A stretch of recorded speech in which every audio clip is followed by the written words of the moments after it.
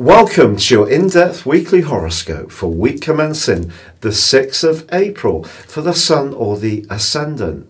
If you've yet to subscribe to my channel, I'd be honoured if you did so now. Please comment and interact with me. I answer every single one. And remember, you can subscribe to my free astrology magazine or your daily horoscope by clicking the link beneath this video, or you can choose to have a one-to-one with me or buy your own personal astrology reports, which will give you deeper insights beyond your zodiac sign.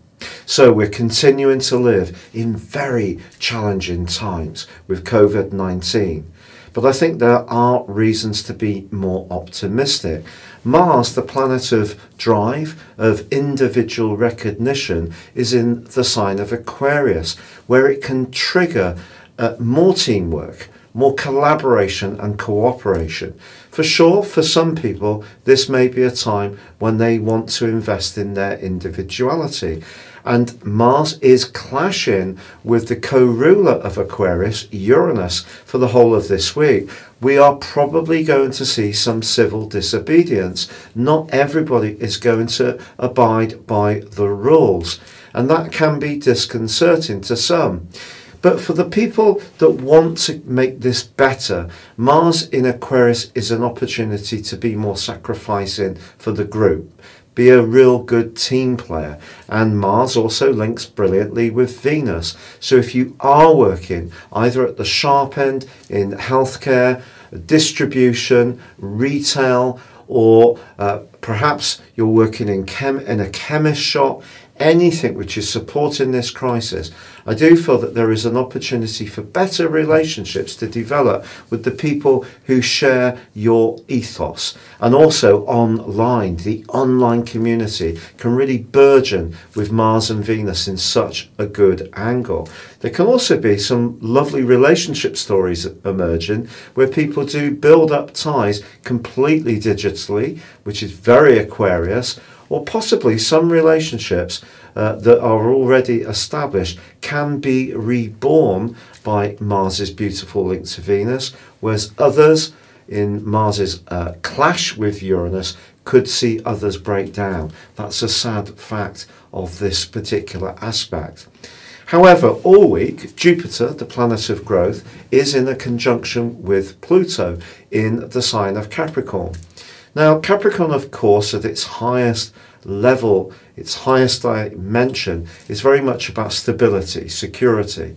And I think these two can collaborate to see more central thinking about how the financial markets could be stabilised. But I think Mars squaring with Uranus can see some recklessness as well. Also the North Node, the point of destiny, which is almost like the emotional gravitational pull that none of us can control. It's something that affects us all. It's like a societal draw. That's in the very emotional Cancer still.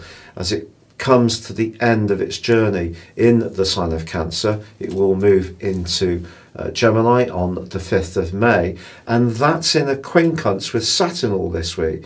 So again, there may be some people who are finding this need to be very disciplined about what we do collectively might be having quite an impact on them at an emotional level, and I do feel that isolation could be an issue. So we all need to be trying to keep in touch with folks the best we can. But as this week draws to a close, the Sun does square up both Jupiter and Pluto that are in that conjunction, and there could be some kind of clash. Perhaps it's to do with us really understanding that the way things have been cannot stay the same. So even as this crisis becomes more under control, I do feel the reasons why it happened, which obviously is partly to do with Chinese wet markets, of course, but it's also definitely to do with environmental damage. And I think perhaps for all of us, we're beginning to see that life has changed forever. It's not going to go back exactly as it was before. That can be an uncomfortable thought as this week draws to a close, but as Mercury powers into Aries on Saturday, joining up with the sun in this location, I really do feel that we're going to get on the front foot in a much more dynamic and uplifting way, and there's going to be a much greater drive and momentum to try to push this awful condition back. Your specific forecast, Sagittarius, suggests that you can be particularly enterprising when it comes to home cooking, or perhaps just enjoying time in your garden. Getting your hands in earth can actually be very positive for you, as Jupiter continues, your ruler, with Pluto, the planet of change. Venus continues in your sector of relating and forges a magical link this week with Mars. If you're single and you're chatting to someone online, you can really manifest a very glamorous side of your nature. Of course, Uranus does clash with Mars this week. This is a tricky influence, and I think for you it could create a certain amount of nervous tension. But once Mercury moves into Aries on Saturday, despite the pressures and tensions of this very sensitive time for us all, I just feel that you can start to feel a bit more outgoing and move back into your normal approach as much as possible as we battle with the COVID-19 situation. It's been a real pleasure being with you. Remember, please feel free to comment, share or like.